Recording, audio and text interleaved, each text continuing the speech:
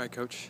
Tough way to end it, but the way they played this spring, I think you have to be encouraged by just how they got better as the spring went on. Oh, I think they did get better, and we have a lot to look forward to in the future. This team got stronger with every tournament they played, and it was good to finish up on a pretty good note today. The freshmen particularly played very well this tournament, and I'm happy for them, and I think it bodes well for us in the future.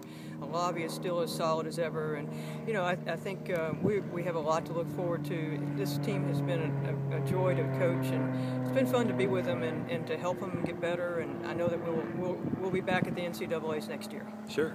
This week just didn't seem to click. I mean, everything looked all right, tee to green, just not enough putts fell. That's true, and the rough was tough with us. This is a different kind of grass for us, and we haven't practiced really much out of that. And but I think if we had a few putts go in and get the chips going, we would have been a lot better, been right in there. But sure. I assure you that we'll be working on that this summer, and we will be ready to go next year. There you go. And then obviously Cheyenne's last round, she's probably going to go down as one of the best players we've ever had. Career low scoring average.